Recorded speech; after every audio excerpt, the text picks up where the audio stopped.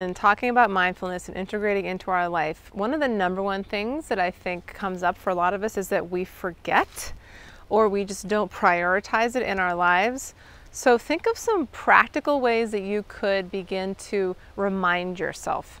I love to set reminders on my phone or put little post-it notes up in my mirror, and usually this creates begins to remind my brain that I'm trying to do this.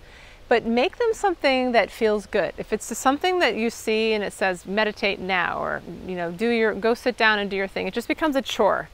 And that is not going to help you. It should feel ideally like something that is like a reward, or make it a reward. If I do some mind quieting, I'm imagining that this is like having a nice warm cup of coffee, which many people like, or taking a nice bath or getting a massage, something that feels good, that is good for me, and it's like a reward for myself instead of something I should be doing. Sometimes it's also as simple as not having the space for it, so taking the time to plan out a space, make the space that you want, tell other people in your life that you're doing this, carve out the time.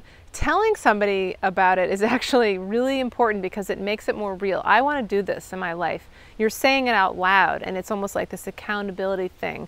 There's something about ceremonies too that make it feel like it's something that we're really going to stick to, and we ceremonially commit to doing something.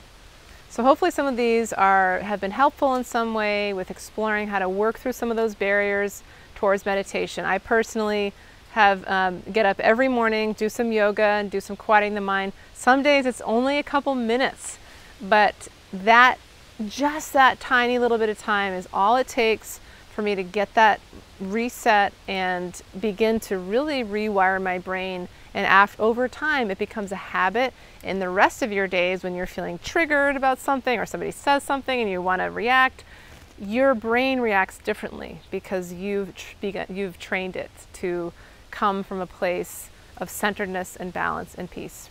Thanks for being here, everybody. Have a wonderful day.